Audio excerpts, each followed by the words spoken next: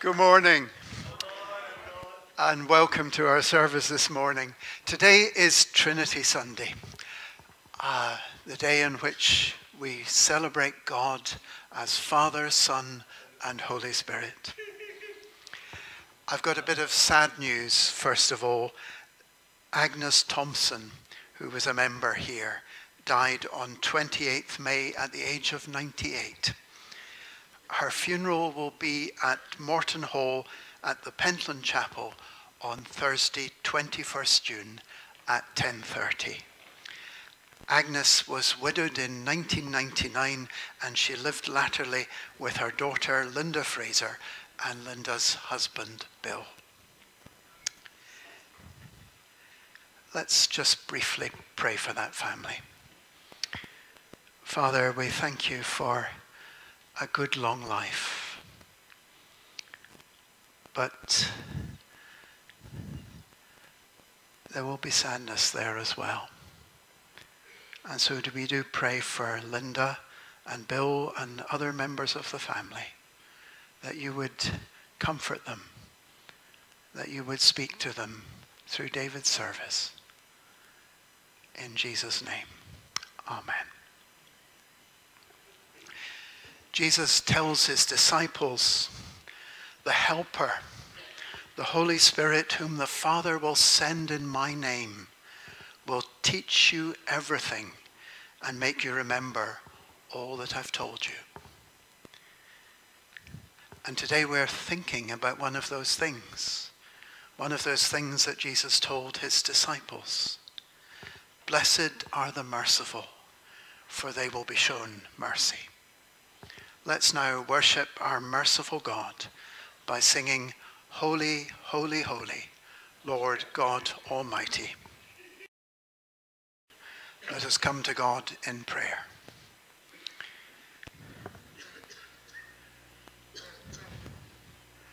Eternal God, our Heavenly Father, as we come near to you this morning, we ask that you'd give us a fresh sense of your mercy and generosity to us in Jesus. We also ask that that same generosity and compassion that characterized your Son in his ministry on earth would more and more become the keynote of our lives, not only through Jesus' teaching and example, but through the work of your Holy Spirit in us. Lord, even if and when we've done all we should do, we know that we're still inadequate servants. We thank you that your love is bigger than our ability, and your mercy is greater than our sins. And yet we know that you command us all to repent, to change in heart and mind, and to believe your promise. So with confidence in your promise of mercy in Jesus, we confess our sins where we failed or gone astray in thought or word or deed, when we've not been merciful but hard-hearted. Lord, bring us to true repentance and a fresh way of living. When we've lost the sense of your goodness and grace, Lord, open the eyes of our hearts and minds.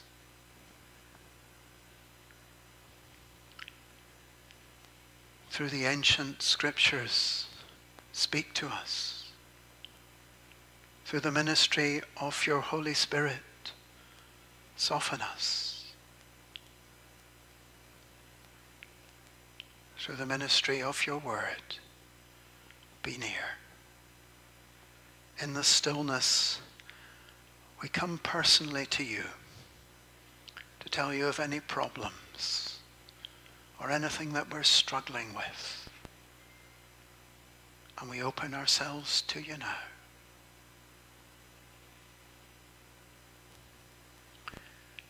We thank you that your forgiveness is offered when we truly and humbly ask. We thank you that when we come close to you, you come close to us, that you help us change, that when we pray, you help us move forward. And all this through Jesus Christ, who loved us before we heard of him and gave his life for us. For this we give you praise, glory, and grateful thanks. Amen. Our next song is I Will Offer Up My Life in Spirit and Truth. Well, good morning. Where have we gone? Yeah, we're going to ask you if you know this verse in the Bible. It starts, what does God require of you? Now, I've taken away some of the words because you know it far too well. So it's just a wee test about if you know this verse. It's to something and it finishes with God. What does God require of you? To love, mercy, what's that? Faith. Walk humbly with your God.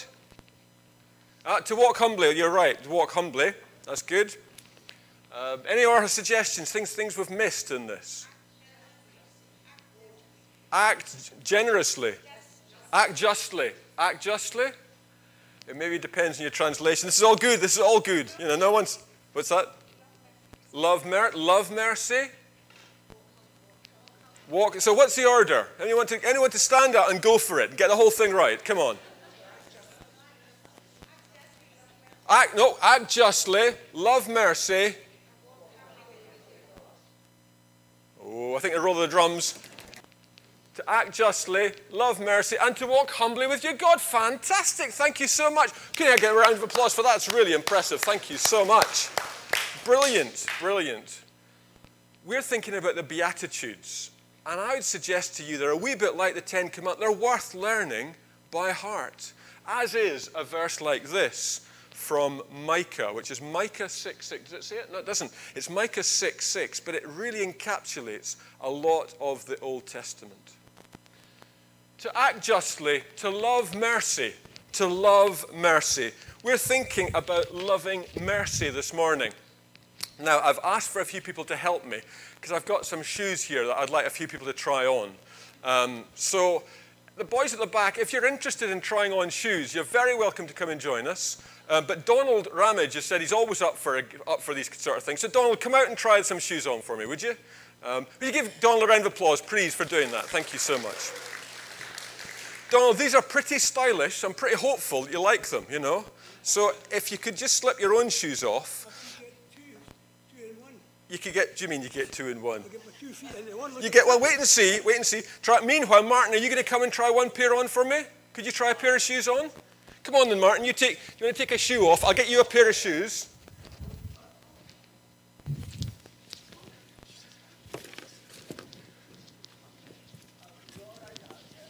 Martin, how about these shoes? Martin, come and try some shoes on. Got some shoes for Martin to try on.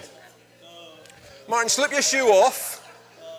There's a little clip here. Is this what you do, Sheila? Do you undo this clip here? Make it a lot easier for you. Just slip one of your shoes off. Just take one of your shoes off, Martin. How are you getting on, Donald? Looking good, Donald. Looking stylish. By the way, there's more shoes. We've got 2 more pairs of shoes. I'll have to pick you otherwise. I mean, yeah, it's a lot less painless if you... Martin, what's happening? Come on, and we're going to have to do does this shoe fit, sir? What about slipping this one off? That's good one. Oh, and putting this one on. Can we... No, you don't fancy... You want to have a... Well, while Martin thinks about that, can I have somebody else to try... I've got these boots. So... Anne, you're going to come out and try my boots on. See what you think of these boots. How are you getting on there, Donald? And I've got one final pair. And who... Douglas is looking down, which is always a suggestion that he wants to be... He's constantly looking down. Douglas, I got a pair for that. I looked at them and thought, Douglas, do you want to come and try these on? Fantastic. I love that enthusiasm. Brilliant. Because I found these thigh-length boots. So if you could, just one of them would be brilliant. I'm not quite sure how you enter them, but how are you doing there? Donald's away. He's taking these home. How are you doing, Martin? Martin's completely unconvinced. Is anybody else? Douglas, come on. I'm sure I could see you in a pair of these. Have you worn these recently, Douglas, this sort of thing? Not for a wee while. Not for a wee while. You want to sit there and slip one of your shoes off, and then we'll try these on. Suits you, sir? Can you tell I've worked in a shoe shop? Am I giving that away too obviously?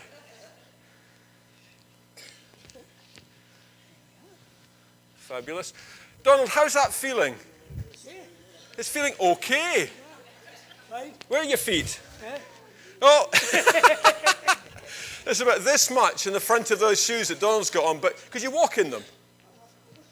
He's kind of, of course I can walk in them. That's great. Do you want to go up the steps in them? Okay. Carefully now, obviously with health and safety. Brilliant, lovely, okay. Down again, showing off the shoes. Doug, if you want to take them home, you're welcome to. But you don't think you'll bother. How does it feel being in those shoes? How far could you walk in them? You could walk quite far, but your feet would slide up and down. And you get blisters. So maybe they're not the best shoes for you. How are you? Oh, Anne's she's doing all the laces there. And would you come and look at this, man? Would you look at this? Do you want to stand? Oh, fantastic. He's got them on. Round of applause for Douglas. How are you doing? How do they feel? They feel fine. They feel fine. They're doing a wee dance in them. Have you been in the Musketeers or the kind of Pirates of Penzance? If anybody's watching, that's brilliant. They suit you as well. I can't say take them home because I know who owns them, you know. But I'm really impressed. Can you walk with them? And Anne, what about you? How are you doing with them? They're like boats. Do you want to come up here and have a wee? Oh, and the man himself with the kind of, can we stand? Can I help you stand? Can you walk in them at all? A bit kinky. Okay. Round of applause for our 4 helpers. I hope someone's taken a picture of these 4 because that's brilliant. Thank you. Now, we're thinking today about putting ourselves in somebody else's shoes. These are not your shoes. You've done remarkably well, definitely not. You gave me these earlier. You've done remarkably well to get them on. Thank you for participating, but you can't walk very far in them. I'm really impressed you've tried them because sometimes putting on people's shoes, I'm sure you'd kind of like wonder occasionally. But putting ourselves in somebody else's shoes changes quite a lot, doesn't it? You're not sure how easy it would be to leave the church. You're not sure how far you'd walk in them with them. Would you come back to church if you're going to be asked to do this every Sunday, Douglas? You know? But when we put ourselves in somebody else's shoes, we don't realize all that they're facing. How life looks when you're trying to hobble like Douglas is. Well, he's managing very well, actually. Fantastic. You want to come back down? That's great. Another round of applause, please.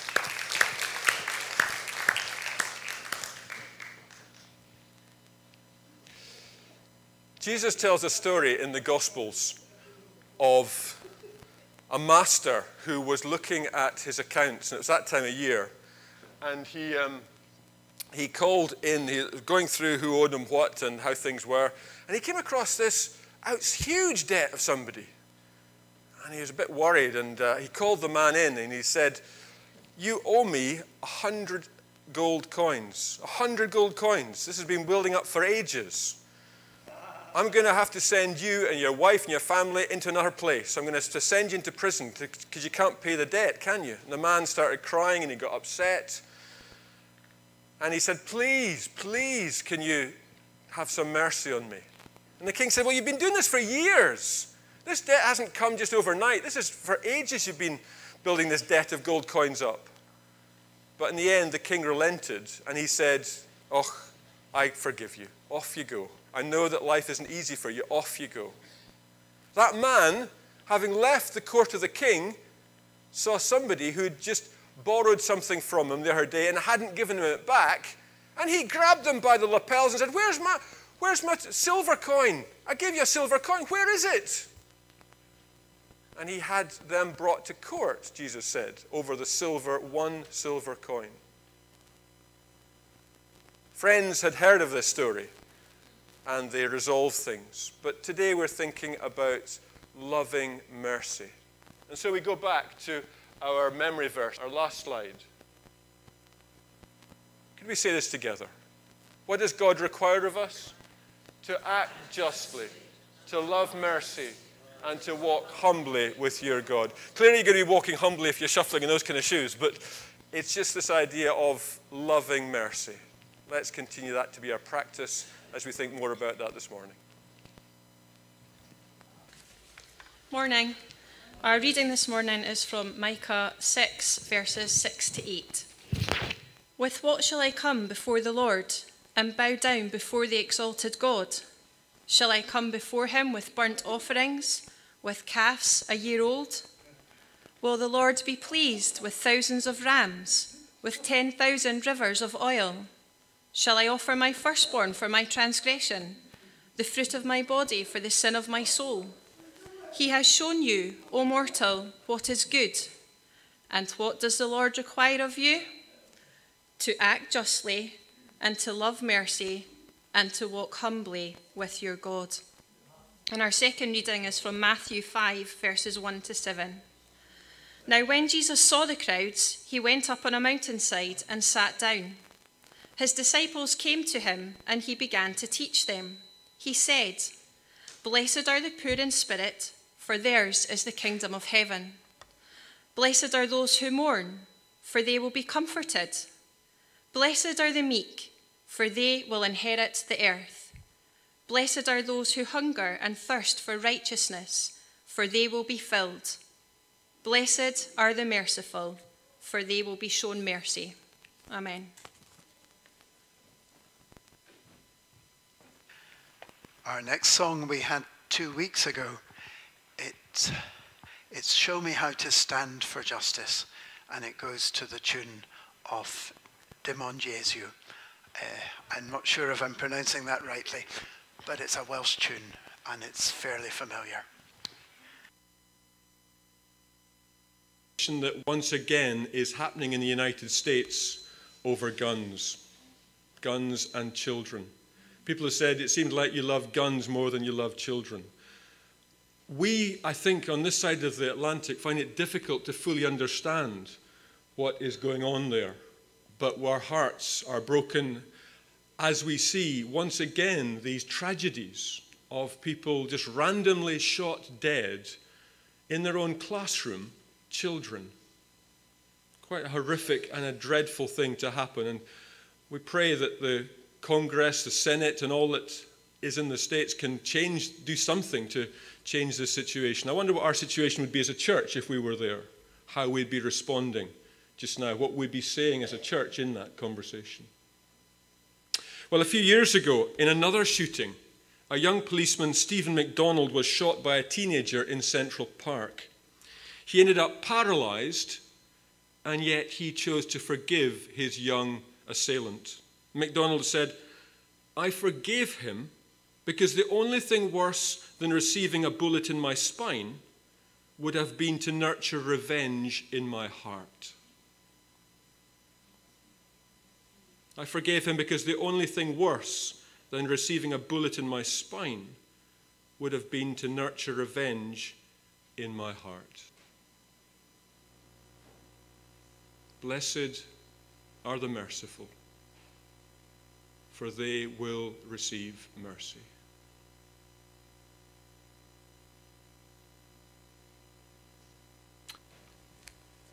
Blessed are the merciful, blessed are the tender ones, who carry my mercy in their very souls.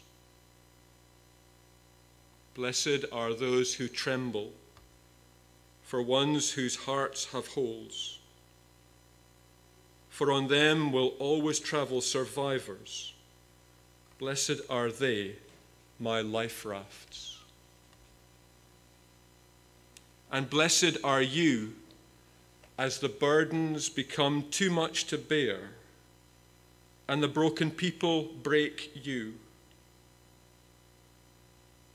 Blessed are you when you are all poured out and now lie empty, for here am I.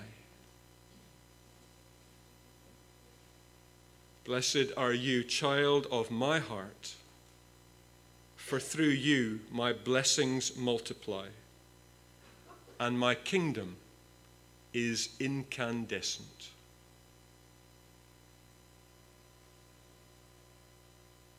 And there on the slide is the meaning of the word incandescent.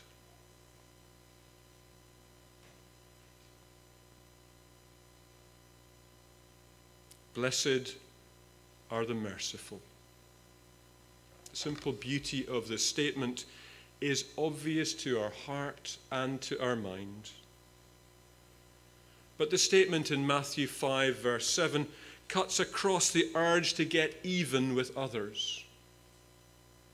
It cuts across the hostility towards people who wrong us. It cuts across the apathy in the face of wrongdoing. For Matthew 5:7 is not saying that wrong things don't matter, or that we should avoid conflict by letting people off the hook. Mercy is about doing good to others and giving them what is needed for their fuller experience of life. Mercy is part of a virtuous spiral or current of grace, for in the end, maybe the older we get, we realize more and more often that all of life is grace. Fine words, Peter, but how is this possible? How can we be such people? It's only possible as Christians we come to recognize God's goodness and generosity, forgiveness and delight towards us. It becomes the fuel on which our self-worth and self-acceptance run. We are able to give only because God has given God's self completely to us. Giving to others the same reckless generosity that we have received from God. Blessed are the merciful, for they shall receive mercy. I'll continue to quote one or two more poems, but again, wrestle with this with me. How do we live this? Because occasionally it comes and something jumps out at me and I feel it's all right, it doesn't matter, I'll let it go. How can we live this? How can we integrate mercy into the fabric of our lives and our attitudes day by day?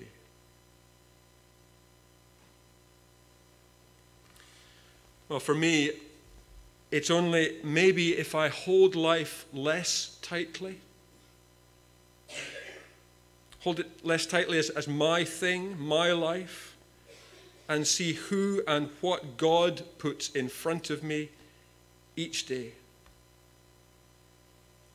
If I live my life from the heart rather than from the head, or get away from the insatiable desire for the next thing, or to be wanted in the busyness, and therefore my vision becomes clouded and I no longer see so clearly who I am, who God has put in front of me. There's another practical, obvious thing I think we can do to live in mercy in the light of this beatitude. And I want to tell you it by way of a story that is told by Richard Foster and Henri Nouwen. Maybe because it's so well-known authors, maybe you've heard the story. The story is called The Fugitive. It's an old story of a young fugitive who was taken in by the people of a small village and given a place to stay. Eventually, inevitably, the enemy soldiers arrived at that village and demanded that the young man be given to them. When the villagers hesitated, the soldiers told the villagers that if they didn't hand the fugitive over to them before the next day, they would burn down every house in the village and they would shoot every man, woman, and child there. Frightened, the villagers turned to their beloved pastor for wisdom. Torn between betraying the fugitive and deserting his people, the pastor went to his room and began reading his Bible in the hope that he might come across an answer before dawn. He read all night, and just before dawn, he came across a verse in John. It is better to one man to die than the whole nation to be destroyed. And so, trembling, the pastor went outside and told the soldiers where they could find the young fugitive. Once the fugitive had been taken, the villagers began to celebrate, but the pastor felt sick. In his heaviness that evening, an angel appeared unto him. "But what have you done?" exclaimed the angel. "I betrayed the fugitive," said the pastor. "But didn't you know that that fugitive you betrayed was the Messiah?" No, groaned the pastor. "I didn't know. How could I have known? How could I have known?" The angel spoke. "If you'd set down your Bible and looked into his eyes, you would have known."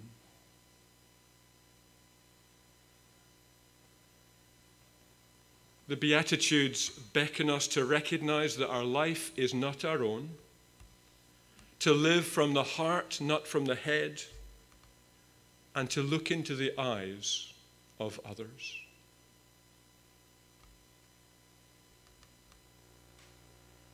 Lucy Magrath has written this prose. "There are days when I imagine that I can knock at your door, and you will be there and you will be happy. I see your drive unfolding and your familiar house appearing.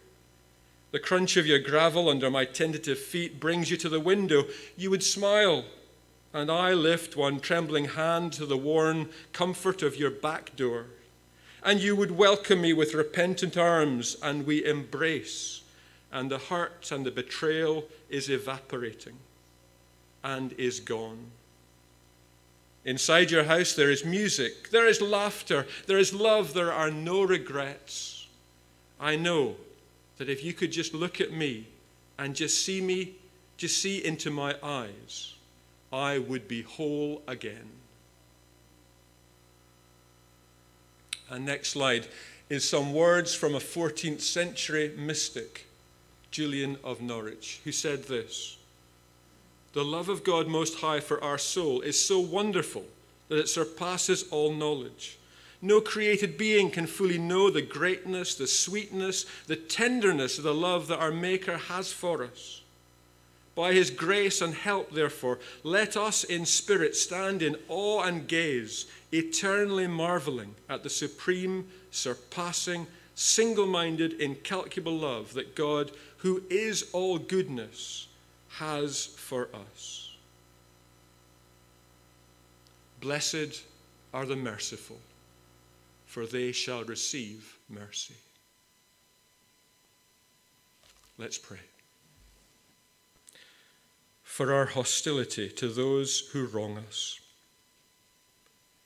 have mercy, O God. For our desire to get even when we are hurt, have mercy, O God.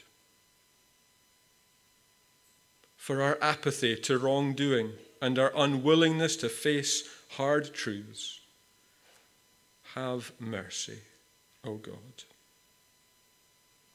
Lord Jesus Christ, have mercy on me, a sinner.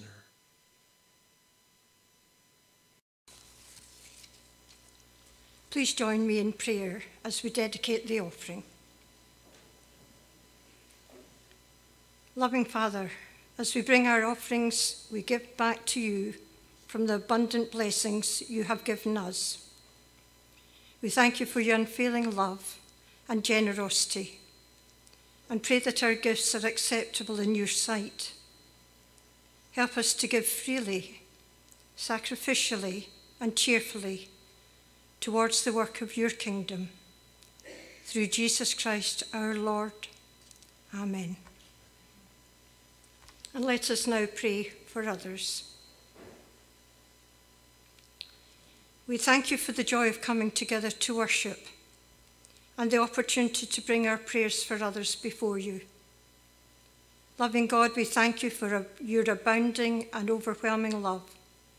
We thank you for the wonderful mercy shown to us, demonstrated in the sacrifice of your Son, Jesus Christ, who paid the price for our sins. We praise you for your forgiveness, benevolence, and kindness, and for your redeeming power.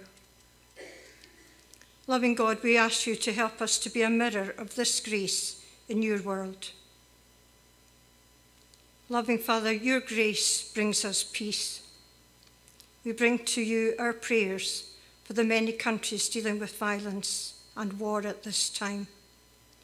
We pray particularly for those in Afghanistan who are now suffering under the rule of the Taliban, and for the women and girls of that country who are no longer free to work or attend school, and for all those in the country dealing with fear, hunger, and deprivation. We pray too for Ukraine, for all those caught up in the devastation of war, for those who have lost loved ones, for those who have been injured, and for all those who have been displaced and forced to flee. Thank you for all those who have opened their doors to refugees, and we ask you to be with them as they offer kindness and support. Help us to alleviate suffering and to bring comfort to those in distress. Lord, by your grace and mercy, bring peace. Father, your grace strengthens us each day. Help us to be more aware of the needs of others in our country. We pray for those whose lives are filled with anxiety, for those in abusive relationships, and for children being brought up in violent homes. We pray for those who are living in poverty, who are finding it difficult to feed and clothe their families and pay for heating. We ask you to guide our government and for our leaders to have integrity and wisdom so that they can support those in need adequately. We pray for those who are mourning the loss of a loved one and feel lost and alone. Help us to be ready to show compassion to others and to be generous in our giving of time and resources. Lord, by your grace and mercy, bring comfort. Loving Father, your grace brings healing. We pray for all those suffering in body or in mind, for all those whose treatment has been delayed due to COVID, and those who are dealing with pain and distress. We pray for all those affected by long COVID, and pray that research will bring forward a cure. And in silence now, we bring to you those known to us personally in need of healing.